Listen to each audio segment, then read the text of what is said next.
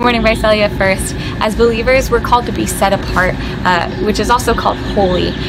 Paul writes in Ephesians chapter 4 to walk holy. So walk as if we are set apart as believers. He says, with tender humility, quiet patience, demonstrate gentleness, and be generous with love towards one another, especially with those who are trying your patience. And I know sometimes it's really hard to love those who try your patience, to be patient with those who frustrate you.